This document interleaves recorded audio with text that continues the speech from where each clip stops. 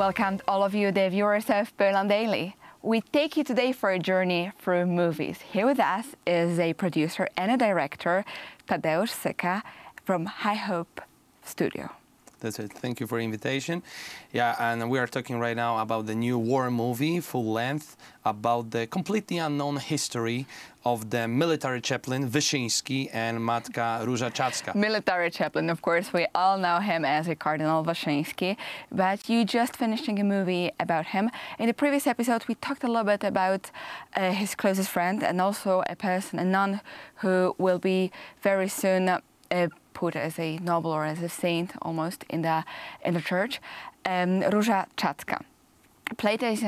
She is played, as I understand, by Małgorzata Kożuchowska. Exactly. So tell us about, again, so you've told in the previous episode that she established a institution for all blind people in Laski, which is working until today. Right.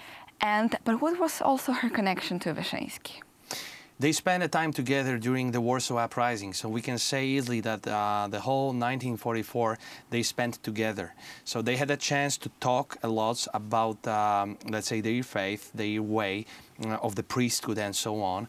And later on, when the Warsaw Uprising came, they've been tested how they will behave among all of those people who simply suffered. So, and they passed the exam, because right now they will be together beatified. What I want to say that we want to show in that story the beginning of the two saints, especially of the Wyszyński, because as he said later on in the 60s, that through the Warsaw Uprising, I was created. Yeah? And for us, it's simply unbelievable how so far until that moment, we've been completely not aware of that fact from his life. So we want to simply change it. I don't know how the movie will be. You know, let's leave the comments to the viewers. But we are satisfied that at least we touched the topic and we want to show that part of his life and to, let's say, focus young people on this story. And in the movie, you used also a few objects which are real and taken from the time. What are they exactly? I cannot tell you everything, because then you will not visit the cinemas, but we can touch the story a little bit, because during the, let's say, research, during the documentation process of all of the locations, because we shoot all of the movie, let's say 99%, in the original locations, in the original buildings, and so on. So this is important. So you kind of also immortalize these places which survive until today, but we don't know how long or how long in this shape.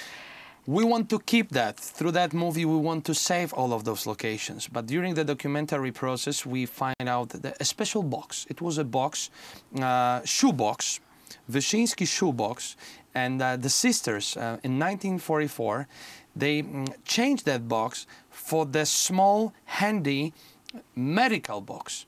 So Wyszyński used that during the Warsaw Uprising, and he was running in the Puszcza Kampinoska, in the Kampinos area, with the medical staff for the soldiers.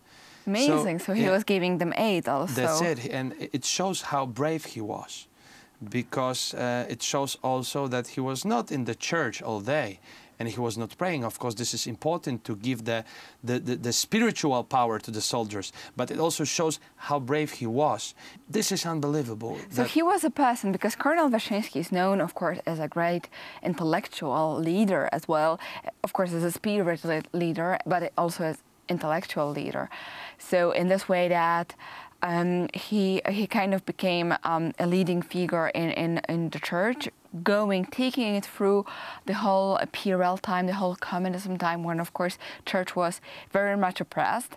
But I would say through him and through John Paul II, the church was strengthened in many ways, and he was also the one to support John Paul II to become a priest. That's it. We cannot forget about it, and we cannot forget about it that also Czacka support Wyszyński to become a saint. So we can see the chain between all of them. But tell me one thing. So Czacka lost her sight. Right. Yeah. So she couldn't see anymore. Right. And so she stayed in this place later on, and helped other blind people. Yes. That's it, yeah. And this also shown how big role she create actually, right? That she take all of the blinds from all of the Polish, let's say, hospitals.